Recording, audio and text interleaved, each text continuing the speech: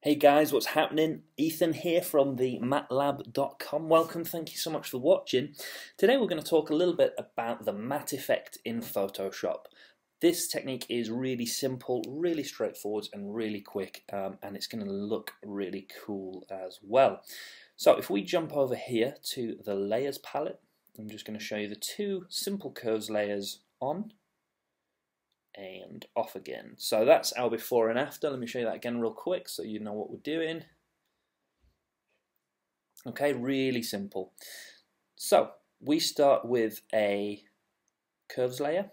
Okay, so hit this little half circle and jump down to curves there.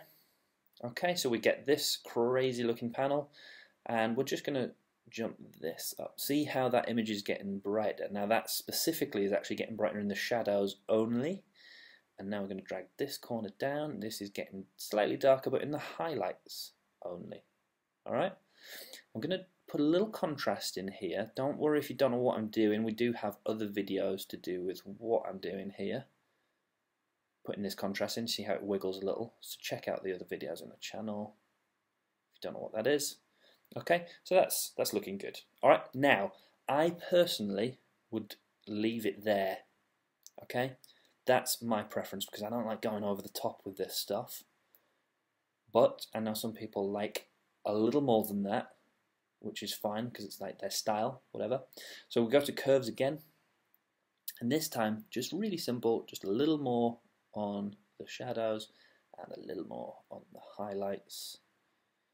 And we've got that nice bit of fade. So that's what I would have had it. That's the original. Let's go back before and after. Okay, so that's the matte effect in Photoshop. Now, if you head over to matlab.com/PS, I'm going to hit you up with a bunch of really cool resources for learning Photoshop and doing some really cool stuff. So head on over there. If you've got any questions, leave them in the comments. If you've got any requests for other tutorials, hit me up with those too. I want to hear them, and give me a little thumbs up.